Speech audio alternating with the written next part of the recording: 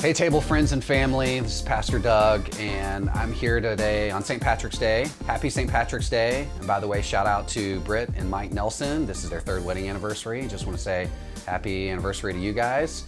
Hope you guys are wearing green wherever you are in quarantine today. Making sure you're celebrating that unless you don't celebrate St. Patrick's Day and that event. I don't know. Hey, as you can tell, there's just a lot of craziness going on. I think that's the best word. We woke up last Thursday and thought, oh, it's going to be normal. And then by the end of Thursday, we were going, this isn't normal. And then on Friday, it was a completely new normal. And I don't know about you, my head's spinning. I think around here, our staff team and our life group leaders, their heads are spinning. And we're trying to figure out, like, where do we go from here? And the answer is, we don't know. The biggest problem is our whole ministry is based on gathering. We have a big group gather, we have a medium group gather, missional communities, we have small group gatherings and life groups, and we're not able to do that the way we used to do that. And there's kind of 2 places to go, or 2 approaches. Approach A says, well, let's just wait tomorrow to get better. And approach 2 is, this is the new normal for right now, and we're going to lean into that. And we're electing to go with option 2, which is to say, hey, for the next little while, this is the new normal, and we're going to try to lean into it. And so if we can't meet with more than 10 people, then we're going to have to figure out a strategy to do that. But the really good news is the table is uniquely positioned to do that. We have this amazing life group system, and we have a lot of tech-savvy young adults who can figure out 27 different ways to connect. And so we are going to be rolling out a strategy in the next few days of trying to gather both digitally and physically and to bring increasingly more and more people into those spaces, either digital life groups or physical life groups. And we're going to come up with a model. We'll release some of those details in the next few days. But as it stands right now, here's what I think you can expect. Because we can't gather on Tuesday nights, we are going to shoot some videos and release them on YouTube. It's what you're watching now. And we are going to be releasing those every week. In fact, we may do 2 or 3 a week, but definitely one on Tuesday that's going to be the main one. We're asking life groups to meet. Try to meet as best you can if you're available to gather in groups of 10 with safe people, meaning people who aren't infected, who don't have temperatures and things like that. Just asking you to kind of self-referee that stuff, but gather with safe, healthy people. Watch the video, and then we'll provide discussion questions at the end. And so we're going to try this. Maybe this works, and maybe we can see some really cool things happen that can get us through this stretch. And we'll kind of evaluate week to week and see what happens from there, but that's our plan. So here's what I want to talk about that's going to happen today that you're going to watch right now. We've pre-recorded 2 messages. Really, they're dialogues. We've noticed that if you watch any of the live stream Sunday, just a guy or a girl speaking into a large room where there's nobody there, it's just kind of empty. We think the podcast dialogue approach is a little more engaging. And so we've recorded 2 dialogues, kind of 2 podcasts, video podcasts that you guys are about to watch. The first one is with our senior pastor, David Youth. And really what I asked him in this is to help us make sense of this theologically and as a pastor, and kind of help set the horizon towards Jesus for us so that we can all kind of not operate out of fear or out of callousness, but somewhere kind of in that median ground. And then the second podcast you guys are going to watch tonight, both of them are about 15 minutes long, is with me and my friend Dr. Tamara Richards, who is a medical doctor and a surgeon in town, just trying to help us make sense of the medical side of this. In future podcasts, we may deal with some of the economic issues that are going on. I might bring some guests on because I think we're all feeling kind of nervous about the economy and kind of what is it going to mean for finances. We may look at people in the tourist industry or things that have been hit hard by that. I don't know. We're going to try to get the people in that we can meet with. If you guys have ideas, feel free to hit us up on DM on Instagram and let us know, hey, you should talk to this person or you should address this idea. That works. That has worked so well in our I've Always Wondered series, and so we just want to be responsive to you guys, because again, at the end of the day, we're trying to help you guys follow Jesus better, and we don't have all wisdom. So if you guys have wisdom on this, we want to hear about it. We want to connect with you. We're going to try to create some different digital spaces for us to connect. We may be checking in with you guys with FaceTime or text or things like that. One of the main things you can do here is just to stay connected digitally or physically as wise as you can. Check in on people, ask them how they're doing. And after the podcast, I'll give you some more information on that. Hey guys, hey table audience. We're here with our pastor, my pastor, David Youth, just having a casual conversation on a Monday, shooting this on a Monday. You guys are watching it Tuesday night. Pastor David, I just kind of want to jump in. Well, first, tell us about this. You've been meeting with a lot of people. Are you okay talking about this kind of stuff? I mean, as a human being, are you okay? What are we talking about? Well, just the whole, you got the COVID-19 going on, and you've got church, and you've got all this stuff. Yeah, Doug, this is the world we're living in. This is the craziness. And in fact, talking about it sometimes for me helps me to process and deal with it. I'm so glad you said that, because I think some of the people listening to this, I know I'm feeling this, and people in the room, I don't know how to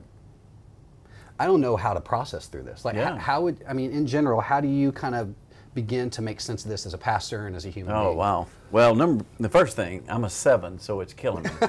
All the parties have ended, come on, I'm looking for a party. Yeah. Seriously, to me, it's, we use the word surreal way too much. For me, I really feel like I'm going to wake up, and it was this big dream. Huh.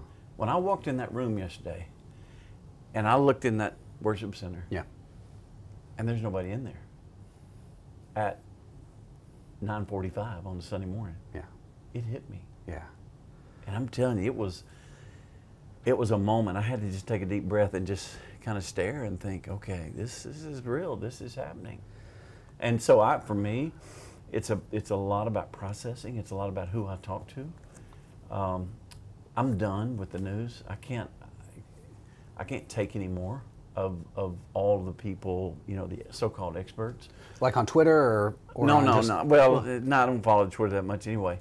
It's more of those people saying, well, this is going to happen and this is going to happen. We don't know.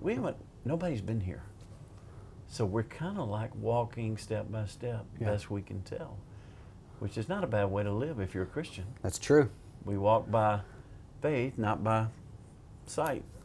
So I'm curious, I'm certainly in this camp. Would you maybe recommend limiting some of the exposure to news? Maybe not cutting yourself off, but you can't cut yourself off. You just have to limit, because, once you've been through a news cycle, that's all you need. Gotcha. Move on, give it a little while, and then go back. So just to be clear, I shouldn't wake up in the middle of the night in a panic, turn on my phone, and then start scrolling through Twitter and then reading every article. That'd be bad? No, I got so many news services that give me the notifications. There's one called Smart News where you get to pick the different sources. There's one, it's Apple News, where you get to pick your sources. But I've even found myself with them going, I don't know if I can believe any of them. I hate to be that way. No. I don't know if I can believe any of them, but I do know who I can believe. I just know He understands and knows what's going on. So I just have to find, worship music is helping me a lot right now. Hey, let's talk about that. That was gonna be my last question, but I want to know. What are you listening to on Spotify? We got people quarantined. Yeah, well, I don't use Spotify as much as I use Pandora and then Apple Music. I do Apple Music a lot because I can immediately buy it, or not buy it, but get it, download it. I tell you, the stuff that's really kind of got my attention, that this new group called There Be Lions. Have you heard of them? No. There Be Lions. They did a song with Darlene Check that is called I Speak Jesus. And I guess I'm drawn right now to songs that are hopeful, songs that remind me of His power. That song really says, I speak Jesus over my family, I speak it over my community, I speak it over my church. And Here Be Lions, cool story. It's a band that they got their name. You remember, you'll know this because your history. When they first did maps, if they didn't know an area, they would put Here Be Lions. Yeah. Because they didn't know what was there. And they knew there might be dangers and whatever there. And that's how they got their name. That's awesome. Uncharted places, places that nobody had ever been. Interesting. So anyway, the song is called I Speak Jesus. There's another one that I've really been listening a lot to. Brian and Katie Torwalt, every once in a while, their writing really gets me. And they wrote one, recently called, it's lost the name of it. Well, I'm looking this up. Brian and Katie Torwalt. How you spell yes, that? Because I think they're probably looking this up too. Yeah. What is the song? I mean, I've got it on my playlist. I have a worship playlist and I have a special worship playlist. And if you make the special worship playlist, it means you're really in my sweet spot. Your Will, Your Way? Mm-mm. Okay. I'm looking up songs. These would be new ones. Yes. Prophesy Your Promise. Mm-mm. When You Walk Into the Room. Holy Spirit. I See Earth. Remember. Let There Be Light. Remember. That's it. Okay. That's it. Which is ironic. We was like, I can't remember the name of the song. What are the chances? And look, here's another one that has really helped me recently. I'm Listening by Chris McClarney and the rapper girl, Holland. Okay. Yeah, that's really, because it's talking about listening to every word.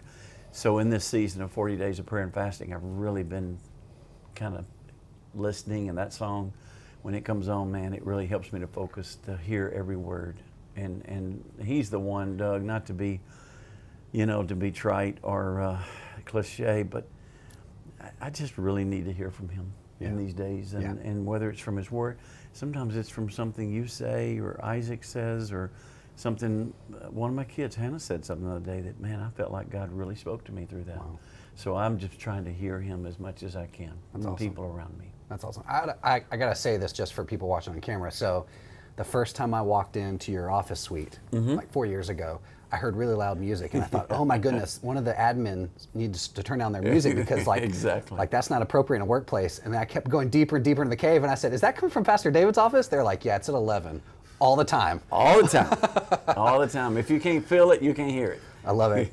Okay, so I'm curious, on that note, like you seem to lead, just from my observation, you seem to lead kind of mystically, supernaturally, Holy Spirit, just like kind of the other. And I don't know a lot of pastors, leaders of organizations who do that. So like in this moment right now, how are you leading yourself? How are you leading your family? How are you trying to lead others? Like what are some kind of driving principles or thoughts? Yeah, I would have made a great Celtic Christian. They were really known for that. They were mysticism, not in a bad sense, but in the Christian sense. They were very much driven by, as Batterson said, the wild goose, which is what they call the Holy Spirit. And they pursued him and chased him, and knowing that by the time you catch him, he turns. So what I've been trying to do, and with my family and myself, and even us, leading the church, is be open to something that God's doing or saying that I've never seen. The danger, the tendency is the longer we know him, we get predictable. He doesn't, we do. The longer I have been a pastor, I get predictable. But he's not. And so what I have to fight against is getting in that predictable pattern, especially when something hits like this situation with COVID-19. I can't rely on something that I've been through before, because this is different and God is moving and he's not predictable. A lot of people find that hard to believe, that God's not predictable. He's not. When you read the scripture, it's very interesting how he moves. A lot of people think miracles happened evenly through scripture. No, they didn't. There are seasons of miracles. Interesting. And they're always tied to God doing a new thing. Interesting. A new work. I think God is going to do a new work through what we're going through right now. Wow. I think you're going to look back in history, and COVID-19, and that's not the virus itself that caused it, but the reaction, I think it's going to change us. And I don't know that we'll ever go back to the way we were. Wow. Because all of a sudden there is a heightened awareness of the global community.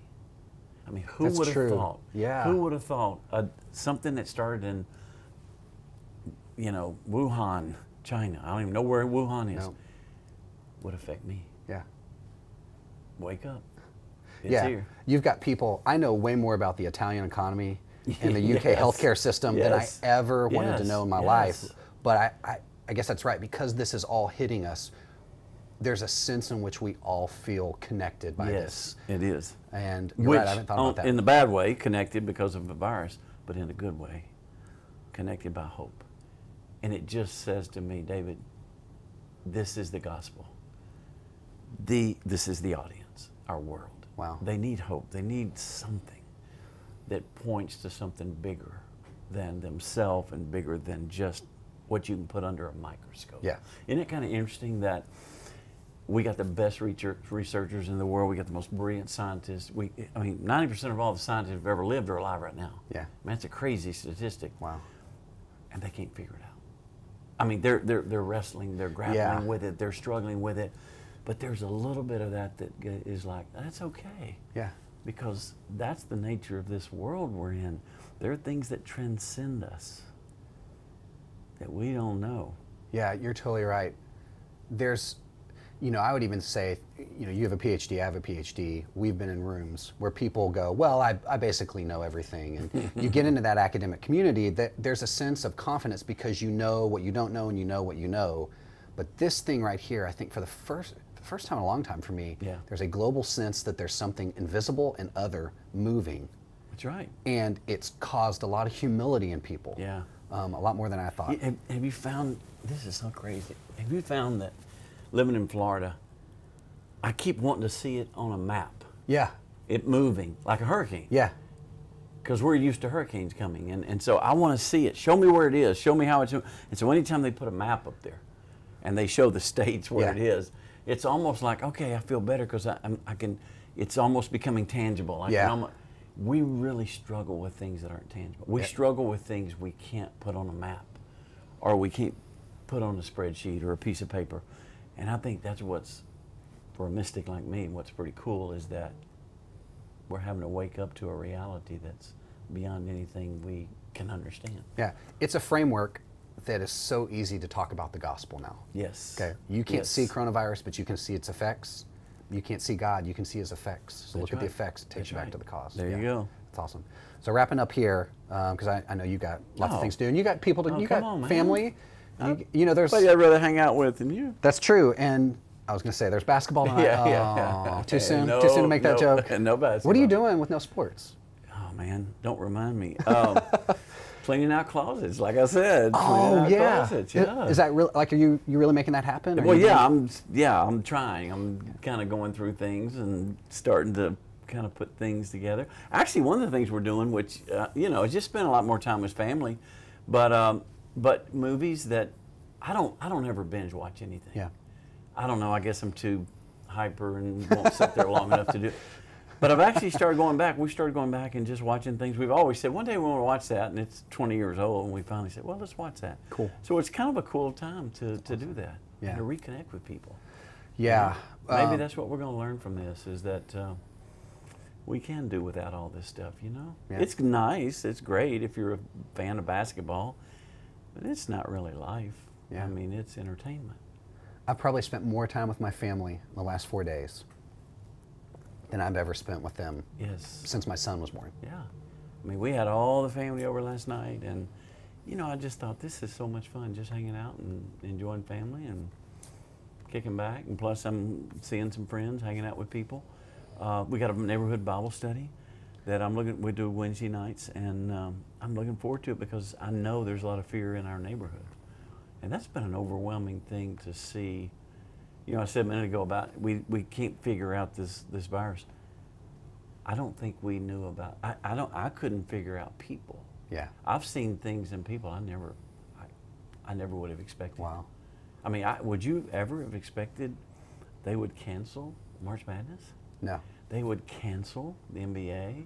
They would the MLS. I mean, everything. Yeah. I would have never dreamed something like that happened. And then I never would have dreamed that I need 300 rolls of toilet paper to survive. Apparently. You know, I missed that per somewhere person along the way. Yes. Yeah. You reminded me I need to make a Costco run later. Good luck with that. Thank you. On that note, last thing you might say to some young adults, especially table audiences watching this? Well, number one, you guys, I'm one of your biggest fans. I hear all about you guys from my sources. I have sources. I have spies among you. But I just love what's happening, what you're doing. And you know why I think God has given you favor is that you're honoring relationships, but you're honoring Him first, that relationship that's vertical first. You know, it doesn't matter how relational we may be. As a 7, it comes natural for me. Yeah. But I realize that the most important relationship is that vertical. Without that vertical, I'm not really in a good place to relate to those around me. But you guys are really pointing people to the right place to establish which relationship matters most. And then you're building this incredible sense of community and belonging. I still believe, I still kind of follow Maslow's hierarchy of needs. I think he had a point, and I think one of the greatest needs of the human existence, the human condition is, I need to belong. Yep. I just need to know that I belong somewhere. And you guys have found an amazing way to make a home for people. Because you know, we live in an area very disconnected. Yep. We're from all over the world. Yep. And yet all of a sudden we walk in up here and it feels like home. Yep. That's what happened Sunday to me. When I walked in that room and I didn't see anybody, I didn't feel at home. Yeah. I felt like I was in a big room. But when I look out and I see everybody, especially on ramp B. That's right, 11:30. 11:30. When I look up there and I see all you guys, I'm home. That's right. This feels like home. So thank you for making a home for people. Yeah, and maybe we'll be there again soon. So. Yes. Hey, this is fun. Hey, it is fun. You should come on again. We'll do this again. Great, We'll call it Happy Hour with Pastor David. Yeah. Hey, that sounds good. Well, Happy Hour. I'll have some people on. Oh, no, you don't want that. Yeah. Hey, Table family. I'm here with my good friend, Dr. Tamara Richards. You may have seen her around First Orlando campus. Yeah. You've been a member at First Orlando for how long? That's hard to answer because I guess I've been a member here for 3 years, but I also started coming to this church 1 week after I was born. Okay. And there was a long hiatus in there. So when I left, I went to college and med school and stuff. So okay. So only time you haven't been here is when you were in college. Med school, residency, and then I guess after residency for a few years while we lived in Louisiana. Okay. And I know this, but they don't know this. So tell us about your kind of background in medicine and kind of how you got here. Okay, so I'm an OBGYN. I was... That's a girl doctor, right? That is a girl doctor. Okay. I only treat females. Okay. I take care of women pretty much during all stages of life. Pregnancy, any kind of GYN complaints, anything like that, deliver babies, do surgeries, all of that stuff. So I grew up here, moved away, went to college in Mississippi, went to med school in Mississippi, did my residency in Louisiana, and then stayed on. I taught med school and residence for quite a few years, and then we had a baby, and my husband and I moved back here to be closer to my family. Okay, and your husband is Brian Richards, who is taught at the table and who helps out in a lot of ways in our group's area. Yeah. So, yeah. Okay, and just full disclosure, you guys are part of our small group we call our supper club. Yes. Okay. Yes. Awesome. So, yeah, a lot of pre-existing relationships are happening here. Okay, so I want to highlight a couple things. So you're not only a surgeon. Yeah. But you are also a professor. Yeah. Yeah. Well, I don't teach really now, but I did. But you have. But I have. And you've done administrative stuff, I would think, on some level. Okay. Yeah. So in terms of like the career ladder of an aspiring doctor, you've kind of checked a lot of those boxes. Yeah. Okay. I guess. I guess you can say that. Okay, hold on. I just want to go deeper for the audience here. Okay. You went to Dr. Phillips High School? Yes. Okay. You're a National Merit Scholar? Semi-finalist. Oh, semi-finalist. Okay, cool. We just knocked your mythos a little down. But you're valedictorian? Okay, there we go. Make sure to put that in there. Okay. So, safe to say you're one of my 10 smartest, most thoughtful friends? I don't know all your friends. Oh, that's fair. No, see, this is a good answer. This is a good answer. So this is partly why I wanted to have you on, because a lot of the folks who are watching this, they hear coronavirus, they have a lot of misconceptions. They're going to BuzzFeed, and how likely are you to have the coronavirus quiz, right, based on your favorite Harry Potter character, right? And that's the level of their information. And that's not a knock on our friends here. It's just we don't know often where to go for right answers or how to get wise counsel, and so partially want to have this conversation, just kind of inform them. So to be fair, you're an OBGYN, you're not a virologist? No. You're not a, what's the other word? Epidemiologist. Okay, and describe what's the difference between those two or the similarities? So a virologist really doesn't, they're not medical. They are doing more of the science behind viruses and whatever. An infectious disease doctor would be somebody who went to med school and then specialized in medicine and then infectious diseases, who would be treating all of that stuff.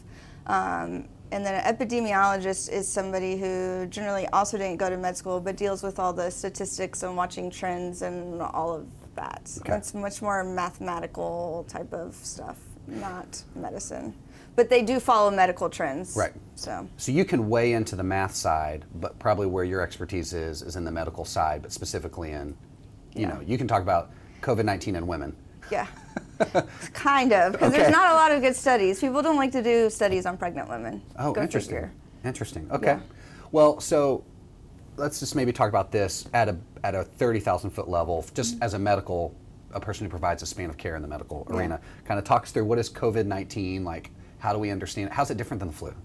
So it is a respiratory virus. Coronavirus is, so when you talk about viruses, usually there's a kind of broad virus and then there's all kinds of different subtypes. So coronavirus, the common cold would be a coronavirus, SARS would be a coronavirus. COVID-19 is a brand new novel virus that has never been seen in humans before. Okay. So flu, typically we think of flu as like influenza A, influenza B.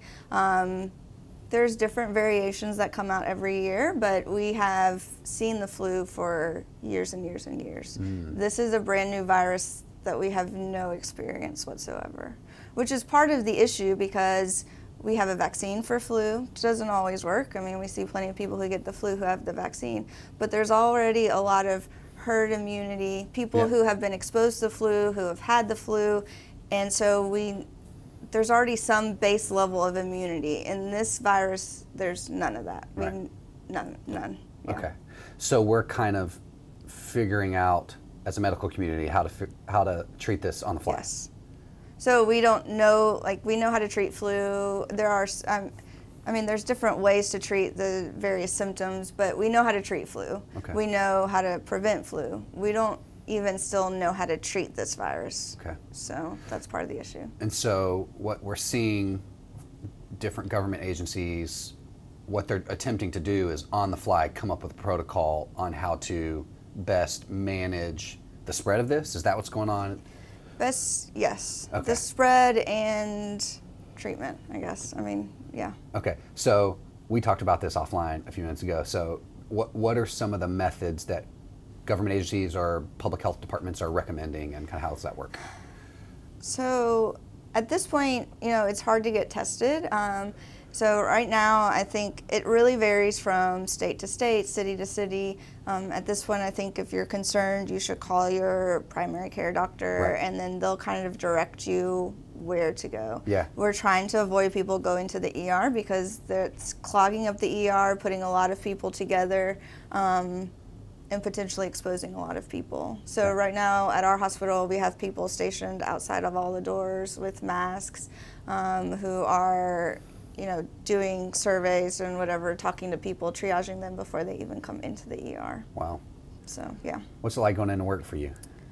It was pretty normal yesterday, but we also are not, we had an issue because we're not allowing, the hospital is not allowing kids to visit, and so our office is actually in the Women's Center, which is part of the hospital, so we had patients who were coming to our office that had kids that they tried to keep from coming, and so we had to deal with that. Interesting. So, but it's very interesting to pull in and see people at all the entrances. There's security, there's people in masks and stuff, talking to every single person going in. Yeah. Okay, so I'm curious. You've obviously seen the pictures of like South Beach and Clearwater Beach, and I think I texted you the O'Hare Airport, and like St. Patty's Day, which is today. We're taping this on St. Patty's Day.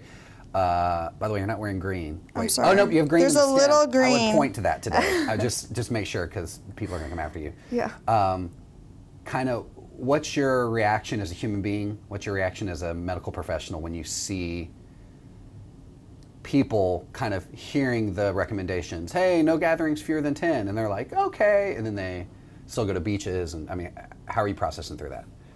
I feel like it's dumb. Okay. I mean, I feel like people need to take this seriously. I feel like there's kind of two extremes. Yeah. One is like super panic where everybody's going to the stores and going crazy, and then there's the other people who are like, it's not a big deal, I don't need to worry about it at all, and somehow we have to kind of get in the middle. Yeah. But people are not very good at staying in the middle. Yeah. So Yeah. I feel like there's a lot of people, especially if you're not in an area where it's hitting hard at this point in time, that they're just blowing it off. Right. So, like, you're obviously a Christian. Uh-huh. Okay. So you want to follow Jesus. How do you, as a medical professional, recommend, there's kind of a matrix here, loving your neighbor, not panicking, but also not being dismissive? So I think, I mean, this is a disease that we still don't know where we're headed. Yeah. So we're trying to follow Italy and all this other stuff. I don't know at this point if we'll really get there. Part of the issue is that we aren't seeing symptoms for 10 to 14 days, and so you can be walking around completely asymptomatic, spreading it to everybody else. What's asymptomatic mean? No symptoms. So you have no idea that you are sick. Yeah. That's also different than the flu. Usually the flu, you get sick pretty quickly, and so once you get sick, you stay at home, you're not going out because you feel terrible. With this, you could have the disease, be able to spread it to other people without ever being or feeling sick. And we're seeing that a lot in the younger population, where they're either having just the common cold symptoms, or they're not feeling sick at all, but they're spreading it to other people, specifically older people. Right. The numbers that are coming out are about 80% of people will have either no real symptoms or just mild cold symptoms, and about 20% of people are going to require hospitalization. So I think that means after the disease starts to present? Yes. Okay, got you. That at some point they'll require hospitalization. And that's one of the biggest issues, is not so much that, you know, probably the rough estimates are about 70% of people are going to eventually be positive for the disease. But this whole idea of flattening the curve is to not overload hospitals with all of those people all at one time. Right. Because we're still dealing with the flu, we're still dealing with a lot of other respiratory stuff, so our hospitals are already getting close to max capacity regardless of this disease. Yeah. And so we have a lot of healthcare workers who don't have masks, who don't have anything, and they're expected to take care of these really sick individuals. They don't have protective equipment, and they also don't have ventilators and everything else to provide for the people who are sick. So I think as believers, taking that into consideration, not to panic, but we probably don't need to be going out with a whole bunch of people in major public places. You know, if we're thinking about other people ahead of ourselves or as much as ourselves, then part of that sometimes requires being uncomfortable, and part of being uncomfortable means staying home. Yeah. I mean, we like our individualism, we like to not be told what to do here, we like that, but that is not, I don't think that's loving our neighbor at this point. Loving our neighbor should be, I'm worried about my 75-year-old neighbor, and I don't want to go anywhere that I could potentially get it and then spread to them. Right. Yeah, we love our legacy adults. Right. Young adults, we love our legacy adults. Right. So you mentioned hospitals are already packed, because I think maybe what we're thinking, or what our visual of it is, the hospital's just empty, and then all these corona patients are going to show up. But actually, we've got flu full. patients. You're delivering babies. People are still having babies. People are still getting sick with other things besides COVID-19. Yeah. So all of life is still going on. I mean, it's bad because this is also hitting during flu season, as opposed to the summer when we don't see that influx. So we already have a big influx of patients, and then to add that on top. Yeah. I mean, the issue is, you know, people talk about seasonal flu, kills more people.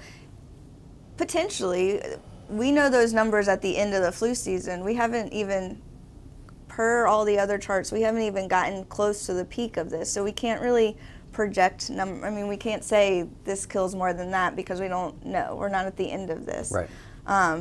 but still, flu season lasts over a 4 to 6 month time frame. In Italy, they had 2,000 deaths in the span of 10 to 12 days. Yeah. So when you have that many people and only so many ventilators, then you're out of luck, yeah. which is what they're seeing. Yeah. And that may not happen all over the country, but that will certainly happen in certain cities. And yeah. so when you're traveling, going from city to city, you're potentially spreading all of that, even though you may not have any symptoms. Right.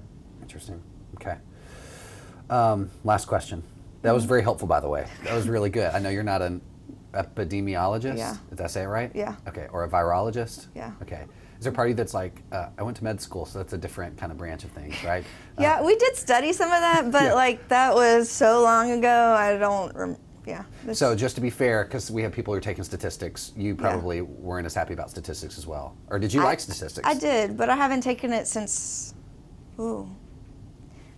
2004. Okay. I mean, that was when a you long were time. 10. When you were I 10. was 10, yeah, right, exactly. Okay. Exactly. We have a lot of people who are going to be in life groups. We're trying to roll out digital life groups and then asking our life groups to meet in groups of 10 or less, just trying to be as good a neighbor as we can be. Probably our life group's going to meet maybe at some point, right? Yeah. What's the best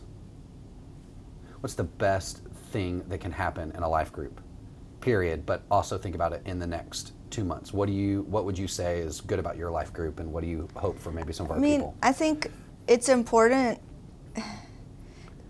because when we're all quarantined or trying to stay home, social distancing, I think it increases the risk for loneliness. It increases the risk for feelings of isolation. So I think, I know a lot of people do stuff digitally anyways now, but I think keeping that contact, even digitally, is vitally important. I mean, I feel really bad for all the people in the nursing homes and stuff that are on lockdown, so they're not getting any of their visitors. And so they're going to run huge risks of depression and loneliness and stuff. So and that can be just as harmful to people's health as other things as well. So I think it's vitally important to stay connected somehow. Yeah. I think the smaller you keep your circle, the better. I think in terms of GYN, so this may be gross, but no, STDs. This is perfect. This crowd loves this. So you think of STDs, you think, you have sex with somebody else, you don't know who those people are having sex with. It's the same sort of thing. Like, you're going out to dinner with your 10 friends, but those 10 friends may be going out to dinner with 10 other friends, and so you're still spreading stuff. Even though it's not maybe quite as concentrated as 5,000 people, there's still the potential for spread. So that's the idea behind keeping your circle small, so that you can't still continue to spread. Right. I mean, it's going to spread. The idea is just to slow down that spread so that you're not getting 3,000 patients all at once. Right. You may still get 3,000 patients, but 3,000 patients over the span of 4 months as opposed to 2 weeks is a lot easier to handle. Right. You heard it here first, folks. Practice safe gathering, okay? This is straight from Dr. Tamara, who can speak on this. Okay, this is a great place to end. Anything else you want to add? No, I don't think so. I think, we'll obviously know more. I think if we're following the same trend as Italy and a lot of other countries, over the next week to 10 days, we'll know. Yep. I mean, it'll either take off like it has in the other countries, or will not. Be on the other side. Yep. And, if we don't, then maybe our preparation, it's hard to say. Then everybody says, well, you're overreacting. Well, that overreacting may have just been what saved us from getting there. I'd rather people say we overreacted and fewer people got sick than to underreact and we have way more of an issue. Yeah, it's more loving this way. Yes. Yeah. Yeah. Dr. Tamara, this was fun. Hey, if something else happens where we just have a lot of pregnancies or something, can we bring you on again? Absolutely. Talk about things? Okay. I would love to talk about that. Okay. Hey, thanks for joining us, and we'll catch you guys the next pod. All right, I hope you guys enjoyed those podcasts. It was really fun getting to hang out with my friends and just talk about those issues. If you're like me, you have this. I'm vacillating between feeling really calm and focused on who Jesus is, and then freaking out, and then going back and forth and trying to manage that tension. And so, if that's you, it's totally okay. It's totally okay to be a human being. You can worship Jesus when you're going into a storm. You can worship Jesus when you're coming out of a storm, and you can worship Jesus when you're in the midst of a storm. All of that's okay, and all of that's holy, and all of that's okay before God. And so we're in a little bit of a storm here. This is maybe the longest hurricane watch party we've ever had in Orlando.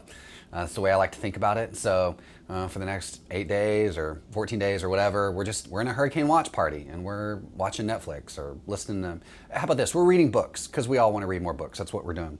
I want to read from one book, actually the Bible here, and I want to give you guys something to talk about that both Pastor David and Dr. Tamara touched on. There's this really interesting phrasing, if you have Bibles, in Luke 10. It's a story of the Good Samaritan. This lawyer comes to Jesus and he wants to know how he can inherit eternal life, and Jesus asks him some follow-up questions and he answers correctly. But in verse 29 it says, desiring to justify himself, he said to Jesus, "Who is my neighbor?" And then Jesus tells the story of the Good Samaritan, which you guys know. This man was beaten up as he was traveling and left on the side of the road for dead. A rabbi came by, a priest came by, and they walked on the other side. But the Samaritan, this person between two cultures, maybe someone from an international missional community, came by and scooped up the Samaritan and took him to a hospital. As Dr. Tamara told us, there were people outside in masks who met him, and they said, "Does he have COVID-19?" And they said, "No, he's okay." And they did the testing, he's fine. And the Samaritan paid for that guy to have all the medical care he needed, and then told the medical staff, "Hey, if there's anything else that he needs, I'll come back again, just let me know and I'll pay his bill." And so Jesus is kind of summarizing this to the lawyer, and he asks him, which of these three do you think proved to be a neighbor to the man who fell among the robbers? Which of these three was the best, most loving example of Jesus Christ as a neighbor to this very vulnerable person here? I mean, when you're beaten on the side of the road, you're the most vulnerable you can be because you can't do anything. And so the lawyer responds to that question, which of these three do you think proved to be a neighbor to that man? And the lawyer says, the one who showed him mercy. And Jesus' commandment to him was to go and do likewise. And y'all, as I'm thinking about this, especially as a younger person, now I'm not as young as y'all, but you know, I look it because I'm awesome. Just kidding. That's probably not going to pick up in the dynamic here of just a one-person soliloquy. But as I think about young people, I think about our crowd. We're invincible to COVID-19. We're not worried about the medical stuff. We'll all get over it. But our legacy adult friends, the person who's immunocompromised. We've got people on our staff and our leadership who are immune compromised, and they can't be around us because they might get sick, and if they get sick, it's in trouble. I mean, people you know at the table have some immune deficiencies that'll put them in a dangerous position. So what's it look like to show mercy to our neighbor? It's to be like the Good Samaritan. It's to figure out the best way to love my neighbor and to take care of it. And I don't know what that looks like in a digital space, but it seems like trying to be quarantined, taking all the extra precautions we can, you know, doing everything we can to just love our neighbors and our friends in Orlando. Again, we are here for the city of Orlando. We love the city. The city gives us so much, highways and restaurants and coffee shops and theme parks and things like that. But man, we've got to be good stewards of the city. And so I want to encourage you to think about what it looks like for you to express mercy towards your neighbor in the next 8 days to 14 days as we think about this thing. And who knows, God might do something amazing in shaping our character. Maybe that'll become something that shapes us for the rest of our lives. And so that's going to be the big question I want you guys to think through. What does it look like to show mercy to my neighbor in the midst of a COVID-19 situation? So you guys, I want to encourage you to think about that and have fun discussing in your life groups, whether gathered or digitally, and we'll see you guys on the next pod. We love you. We're praying for you. Bye, Table Fam.